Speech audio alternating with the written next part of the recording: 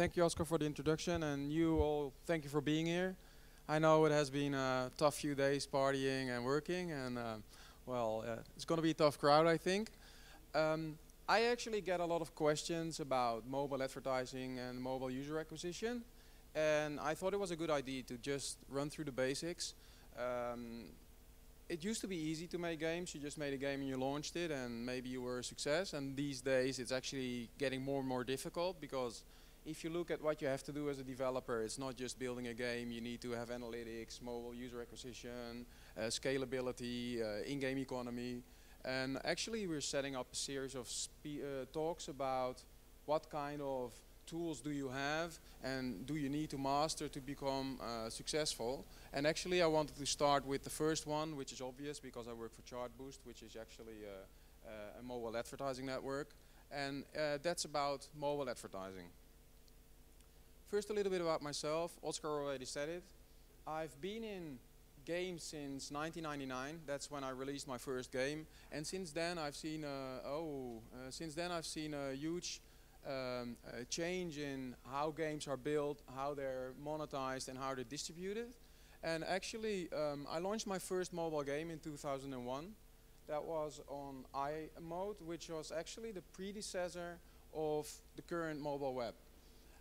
Then in 2006, I moved to free-to-play browser games.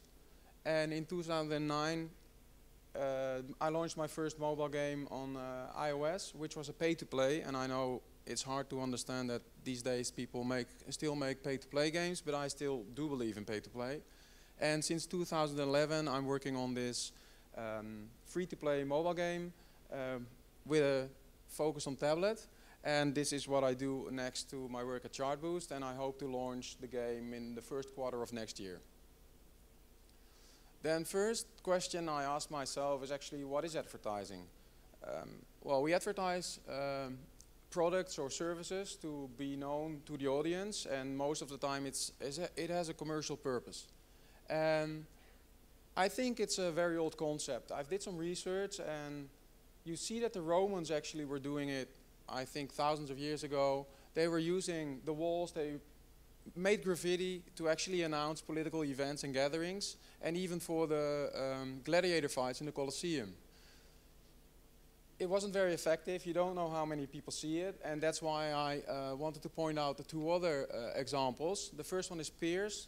That's actually a soap company from the beginning of last century. They did something that's called saturation marketing, which is still used by a lot of companies. They wanted to be everywhere. They just used every outing they could get to show their name, to show their slogan, and to make sure that everybody heard of Pierce soap. And I think this is a method that can work, but it's still hard to measure the effect. In 1923, a guy called Hodgkin, he actually did research on scientific marketing, so he had a totally different approach. And remember, this is almost 100 years ago. He started publishing advertisements in all kinds of magazines and newspapers, and he actually gave all the different outings a unique number, so he could track the conversion of these advertisements. And if you look at the performance, he actually could measure different headers, slogans, placements, and based on this, he could actually start optimizing his commercials. And I think this is something that we're doing now with mobile advertising a lot better. You can actually track where your user is coming from, what they're doing, and so you can spend more wisely. So for me, the methodologies are still the same, but actually the channels are changing. Then the big question you ask yourself is why advertising? If you look at the current state of the app market, every day 150 games are released in the App Store. That means that about 40% growth year over year on games. So it's an incredible growth of games in all the app markets. And then if you look at the app top grossing 25 in iTunes, only 2% are newcomers. So it means that by far the majority of the game developers in the top grossing are actually the same. So it's pretty hard to get into this level of the charts. So we talked a little bit about advertising, and I think I want to take the parallel to mobile advertising. If you look at the usage on mobile these days, that's incredible.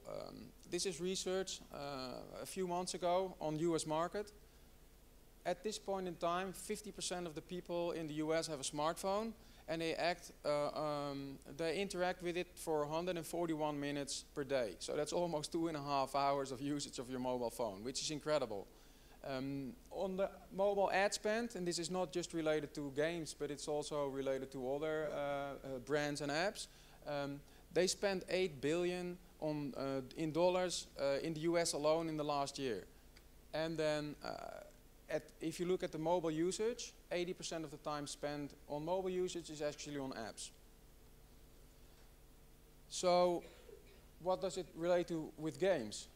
62% of the people who have a phone play games, and they are actually playing games for 32% of the time, and I did some quick math, and that's actually 3/4 of an hour on average. So 62% of the people who have an iPhone or another smartphone play games for 45 minutes. So this is the audience you actually need to reach. They're dedicated, they're willing to spend, and they need to play your game. And if you look at the total app ecosystem, 80% of the revenue comes from the games. So it's definitely worth investing in trying to find the users because they're willing to spend money on it. Then if you look at mobile game advertising, it's very effective. It's 30 times more effective than regular online campaigns. The click-through rate is 30 times higher. So then there's $260 million spent last year on user acquisition in mobile. So that's an incredible amount. And if you look at the top, it's not many companies spending at this point in time, but there's definitely an opportunity for the smaller developers to get into this market as well. Then we have the publishers who actually make money on this advertising, and on average, 6% of the money earned by game developers is coming from ad revenue, and that's definitely increasing. Of course, in-app purchases is by far the majority, but that's only a small percentage of the developers are making their money on in-app purchases. A lot of them are actually making money on ad revenue. And then the campaigns that they're running, sustainment is the most popular. I'll get back to the types of campaigns you can run later. So if you're considering advertising, you should define a goal for yourself, because what do you want to achieve? Then based on the goal, you actually have to create campaigns, find your channels, run the campaign, and then do the metrics, analyze them, optimize them, and maybe adjust your goals. So I'm going through the different stages of this, circle. And first, it's your goal. Actually, these goals are types of campaigns that are more frequently used. What we see now at Chartboost is that you see a lot of test campaigns. So people launch their game in a certain territory, and they have different purposes. The first one is actually to see if the mechanics are working. A game designer has an idea, and he wants to know, do the people play the game as I think he should? And then you also want to know if there's no bugs in the game. But last but not least, you want to try and establish a lifetime value. So what is the user going to spend over the lifetime of his gameplay? Because then you can actually say, okay, if a user is worth $1, if I spend under $1 on user acquisition, I still make money. And that's in the end the goal we're having, is making money on our games. Then we have the launch campaign, which is basically, okay, I tested my game, it's working, I'm ready, I'm going out there, and I decide on some territories for the game to where I think it has potential, and you start advertising in these territories, and you do your user acquisition. I think the previous speaker talked a little bit about the burst campaigns. I'm not a strong believer in burst campaigns, because what it does, it gives you a chart position, but you need to maintain it afterwards. People say that there's organic traffic coming from a chart position, but in the end your game needs to be good anyway. And I don't know if reaching the chart position is the only goal. I'm more a guy who grows the game in a steady way with quality users than trying to use incentivized traffic or app gratis and boost your campaign, and then afterwards you see a hard drop because the users are not valuable. Then re-engagement. I think this is something that for a lot of users is very important, and we're not really focusing on it yet, as it's not really user acquisition, but it's targeting players that have been playing your game before, have spent money, used to be engaged with your game, and they left. So you need to identify them, need to find the channels where they are now, and actually notify them that you've made changes or an update, or you have to convince them by giving away prizes or something special in the game. And I think this is something that some companies, and we too, are now trying to find out what's the best way actually to re-engage with your users. And this can be done by running campaigns in other games, but also, for example, push notifications are a great way to do this. And then sustain. A metric is actually the churn in mobile gaming. That means how many players do drop off and how many players do I need to gain every day to have a sustainable level of players. And this is something that Chartboost provides. We actually are a long tail solution where you can provide quality users. So we're more focused on getting the right users for your game and make sure that you keep the same level of user acquisition week over week. Then if you look at your campaign, I made this slide because this is something that puts a lot of people off. There's so many metrics these days that you have to measure. Only at user acquisition, and then you have your conversion, your retention, the user behavior. And I think this is something that scares a lot of people. And actually you should focus on a few metrics for your user acquisition. That's basically your CPI, which is the cost per install. So what do you actually pay for an install from your game? So basically, what do you pay for a user? Then you need to know the lifetime, because actually if you look at the lifetime of lifetime value of a user, you know what you can spend to acquire a user. And then you have the K factor. And I think the K factor is the most abstract factor, but that's basically people call the K factor the virality. So if one user is bought, so you do user acquisition for one user, how many users brings he in organically? Good example is King. I think they are very good. They have a very high K factor. They are very capable of buying one user and knowing that he actually brings in a certain amount of other users. You shouldn't expect like factors that one user gets one organic user. It's always lower. People talk about K factors between 0.3 and 0.5, and I think then you're very successful. But this is something that's very important to actually do the metrics and calculate what you can spend on a user acquisition. Then there's the different media types, and this is something that you as a game developer has to choose. Why do I use banners or why do I use video? And I just run quickly through them and have some pros and cons. And actually I split them in two here, because you have the advertiser and you have the publisher. So I quickly will mention some pros for the advertiser and also for the publisher, because I think it's very important as an advertiser that you also keep the publisher in mind, who's actually going to show your ads and make sure that you have the inventory to buy the users. So we used banners in the beginning. I think what we've noticed is that an interstitial is 20 times more as effective as a banner, but the banner definitely has some benefits. That's a very high fill rate. You, as a publisher, will always have inventory, so you will always able to show ads. It's very simple to integrate. It's a dedicated position in a game, so you will always have a position and you will always be visible, and that also means that they're auto-refreshing, so you don't have to actually call the server every time. Automatically you will update the content. As an advertiser, I think there's some downsides. You have limited design capabilities. There's low quality users, so the user that you acquire through a banner seems a bit lower than other means. You have a very high frequency as a publisher, so if I'm playing a game and I see this banner under in my game refreshing constantly, I get annoyed, and the eCPM is very low. So as a publisher you don't make a lot of money on the banners, so you have to show them a lot of times. The design options are actually changing. There's a Dutch company I've just seen, they make more rich media banners. So it's basically a banner, you click on it and then an interstitial opens. So it's definitely something that's evolving, but we'll have to see where that goes. Then interstitials, this is something we do, so I'm biased, so, but I really believe in interstitials. Why? Because it's a high quality graphic, so you're way better able to show what the game does. You get high quality users. Again, integration is simple, and the cons are actually that some people find it intrusive because you get a banner which is full screen. It is an overlay over your full game, and that makes it that you have to click it away, so you can't ignore it. At the other hand, the frequency is lower, so you don't have to show like 20 in a session. You only do once or twice during a session, so there's a balance. Video is upcoming. We get a lot of requests for video, and I think it's a very good medium. It's high visibility. You actually are able to show gameplay. This results in very high quality users.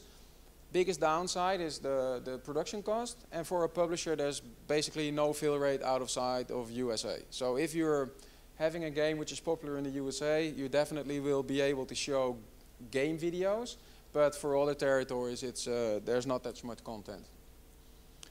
Then this is not a media type because all banners, video and the interstitials can be incentivized. But I'm not a big fan. Why? This is mainly to reach a chart position. If you look at the quality of the user, actually the user is installing a game because he gets something in return. He's not installing the game because he wants to play your game. And I think this is something which is really important to consider when using incentivized traffic. What do I want to achieve? If you want to buy quality users, I would never suggest to use incentivized traffic because probably they won't re-engage with your game and they won't start spending money. If you really want to build awareness and user base and chart position, then you definitely can use incentivized traffic because it's relatively cheap and you get really high volume quickly. By far the most important, it's not user acquisition in the sense that you can buy it, but organic traffic, I think people underestimate the power what you can have by being actually reviewed, blog post, create a buzz around your game, because the users you'll get organically are by far the most valuable. They will be more likely to re-engage, to spend money, and actually also to increase the K factor, because if I play a game that I found, I'm going to tell my friends and I'm going to invite them to play the same game. And of course the Holy Grail is getting featured, but there's no recipe for being featured. This is the thing that is most scary, I think, for most developers at the moment, is there's so many channels out there that you can use to do user acquisition. This is just like a top of the iceberg, so to speak. I try to divide them into some different channels, but some have an overlap. But if you look at agencies, they're more for the larger gaming companies. So if you don't have the time and the resources and you're willing to spend more on user acquisition because they take a percentage on the CPI you're bidding, then you can use an agency. So some agencies are more clever because they use data more wisely to buy users more wisely, so they definitely have an advantage. But I think it's very important as a game developer to understand what you're doing with user acquisition, because some people don't know what they're doing, they leave it up to an agency, but I think it's very important that you understand to learn these metrics and actually do it yourself. Then you have ad exchanges, which is basically they do mediation, so they plug in all kinds of ad networks and they actually do the mediation for you. Downside is that you don't have any transparency over what is shown in your game, and as an advertiser that where your ads will be shown. But at the other hand, you'll be, yeah, oh sorry, I missed you, I didn't make the slide, sorry Oscar, I missed Oscar. So, and then there's the networks. Tracking, this is something that from the last 12 to 18 months, I think this is something that came up very rapidly. That's third-party tracking software like Hassover's mobile app tracking, AppsFlyer, AdX. What they do is actually, you see that a lot of game developers spend over 40 networks. So they use 40 different ad networks to acquire users, and you want to know the return of investment from every network. So these third-party tracking solutions create one dashboard which will give you insight in, okay, where did I buy a user, what did I spend them in, what did I get back for it, so you're better able to optimize. Whoa, I'm out? I'm doing it quickly. So basically you have to pay attention to your, is there a minimum spend? And I think it's also very important to look at the transparency and the control as an advertiser. Where do you show your ad and how are you able to optimize? Targeting, Devices, geolocation, these are very important targets, and then you also need to be able to A/B test your creatives, and I think it's very important that you can actually adjust your creatives and have many different types. Measuring again, I think this is the slide, what's it all about? It's the same slide, but in the end it's about if your CPI cost, so the user acquisition cost times the K factor is lower than your lifetime value, you're making a profit. And I think that's something that you want to do as a game developer anyway. And then some key takeaways, but you can read it and Oscar can ask some questions. Absolutely. Thanks, Owen. Yeah. So obviously, we want questions, but I'm going to chuck in a few sort of arrows because he missed us off. But, I mean, you talked about video. Actually, we can find something like 90 to 95 fill rate in English-speaking territories, and around 85% in non-English speaking. So there are fill rate for video out there. Cost of production, though, I get that. Fair enough. Unless, of course, you use something like EveryPlay to record your game automatically, but that's me doing my plug. But there was some interesting stuff there, I think, as well.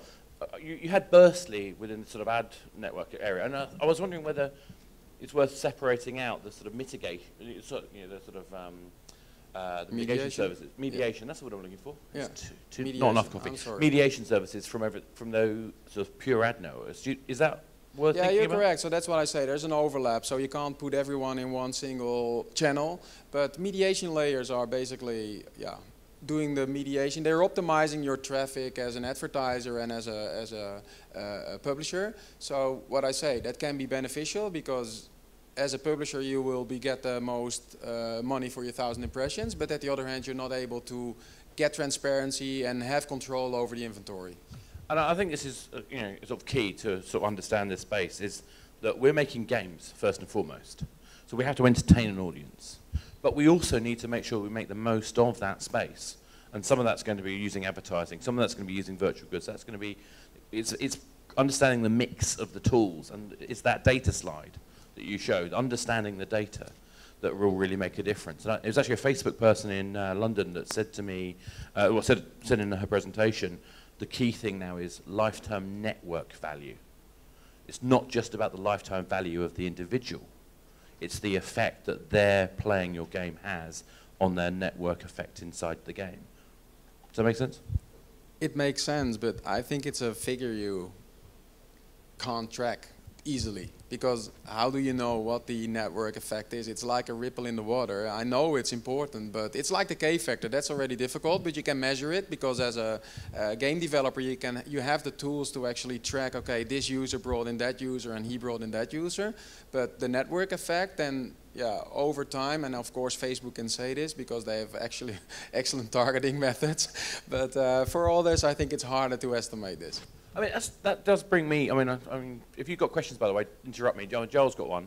As the mic's going to, it does make me think about one of the key problems I think we have at the moment is that we now have data, but we don't necessarily always know the right questions to ask, and sometimes that data is hard to find. So, for example, the consequences of our actions may not just be the net result, the measurable result.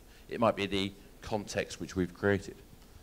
Well, I think you hit the nail on the head because it's not just measuring, it's interpreting the data. And what you see is that not many people have experience with data analysis specifically for games and user acquisition, let alone only user behavior in the game is already difficult. And now mapping it out to user acquisition, I mean, this is very complex. And what we see in the space is that people are actually poached everywhere. If you're a good data analyst or user acquisition manager, then well, you're guaranteed for a good job. I mean, that's for sure. So Joel.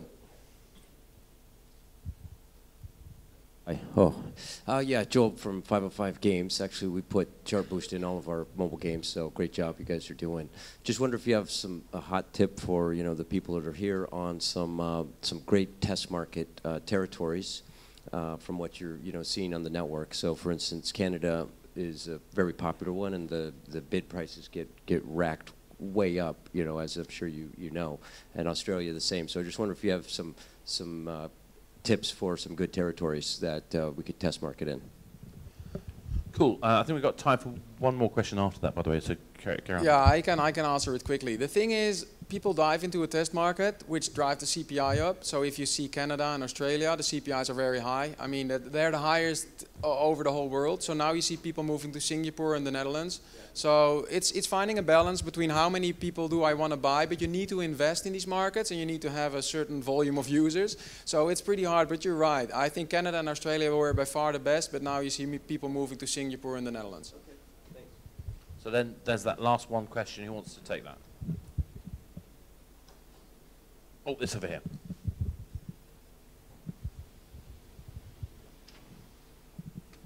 The mic is coming. Hi, this is Burak from Peak Games. Despite the growth of video ads, marketers are still finding their ways about what is the effectiveness of videos and what is the most optimal length of video, both in publisher and advertiser perspective. So my question is about what is the optimum length?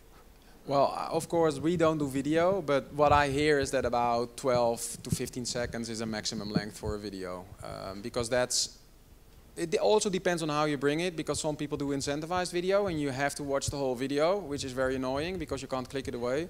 But if you are allowing the user to skip it, then it can be a bit longer. But I think 12 to 15 seconds is enough to show something about your gameplay, and it's still not too intrusive so that it's too long and breaks the gameplay too much. But I think he's better to answer. Yeah, I mean, we do exactly that. At Everyplay, at Amplify, we do game ads, and game ads tend to be 15. It can be up to 30 seconds, but 15 seems to be a sweet spot. And again, optimizing that. What we find, though, is that if you are going with the flow of the game and you say, okay, now I want free coins, well, you can get free coins by watching a video, then that kind of incentive, you get coins just for watching the video, not necessarily for doing the download.